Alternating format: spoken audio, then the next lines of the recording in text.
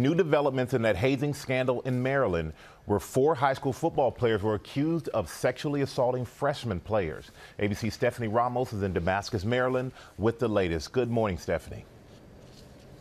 Michael, good morning. The incident allegedly happened October 31st here at Damascus High School. The targets said to be younger and weaker players who were ambushed by the suspects before football practice. This morning, 4 sophomore football players from this suburban Maryland high school have been indicted for allegedly participating in the sexual assault of 4 younger teammates in their locker room. The maximum penalties by law are up to life imprisonment. The state's attorney telling ABC News exclusively a grand jury handed down 8 counts against each of the 4 15-year-olds, charging them all as adults for sexual assault, attempted assault, and conspiracy to commit assault. Authorities now investigating the possibility that this is not the first incident at Damascus High School. Investigators say one of the suspects told them it was a so-called tradition. Parents and students at Damascus shocked.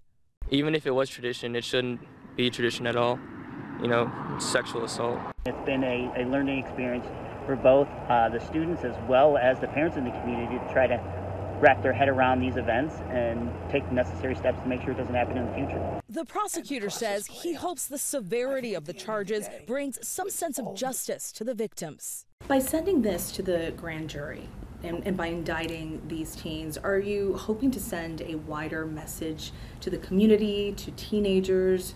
I'm not looking to send a message to anybody beyond the boys that were the victims in this case and those who committed these crimes, that there will be accountability when you engage in the kind of activities that these boys engaged in, and we'll try to bring some sense of justice to these boys that were violated.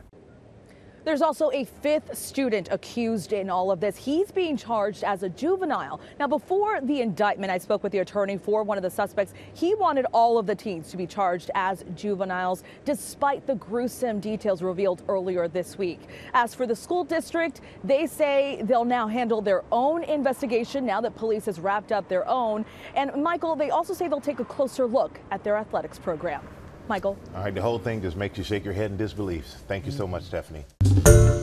Hi, everyone. George Stephanopoulos here. Thanks for checking out the ABC News YouTube channel. If you'd like to get more videos, show highlights, and watch live event coverage, click on the right over here to subscribe to our channel. And don't forget to download the ABC News app for breaking news alerts. Thanks for watching.